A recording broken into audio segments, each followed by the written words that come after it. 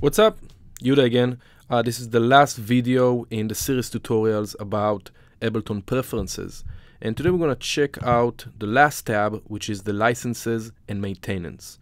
So here it just tells you which version of Live you have, intro, standard, or suite, all the add-ons that are authorized. If your Ableton is not authorized, you can authorize it online or get kind of like a code and authorize it offline. Here you can also get automatic updates, which is on for me, meaning whenever Ableton release a new update, it's going to automatically do that, and when I open up Ableton, it might close itself, tell me it's updating. Next time I open it up, it's the newest version.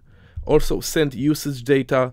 Whenever you experience crashes or anything that you use Ableton in a unique way, it can really help the company Ableton to collect your usage data and repair any bugs or add more features as needed. So this is recommended to have on.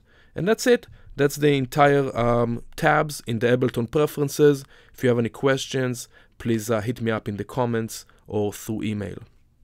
Okay, catch you later.